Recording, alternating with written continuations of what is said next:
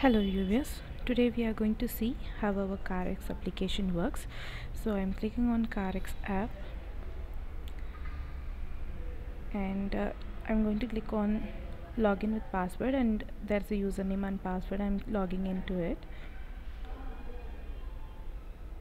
So here is the CarX home page and I'm clicking on track now. So here are the number of vehicles mentioned and I'm clicking on track now on a particular vehicle number. And here is the live location where we can see the vehicle it is and in what kilometer of speed it is moving. Everything will come to know.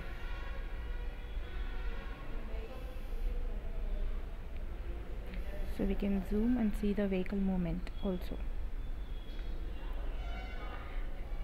and we can click on more details, and here also we'll get some information about a particular vehicle.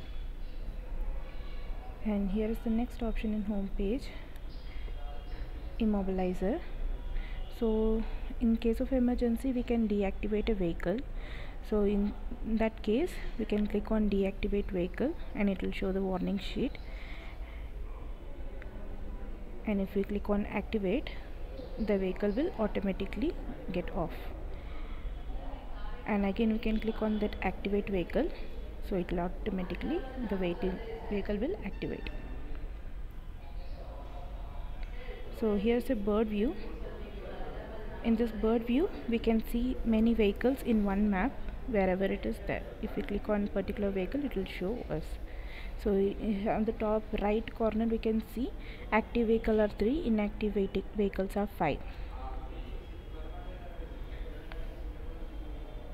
And we have this profile page, and here are the notifications, and we have support also. We can chat here and get our problems cleared.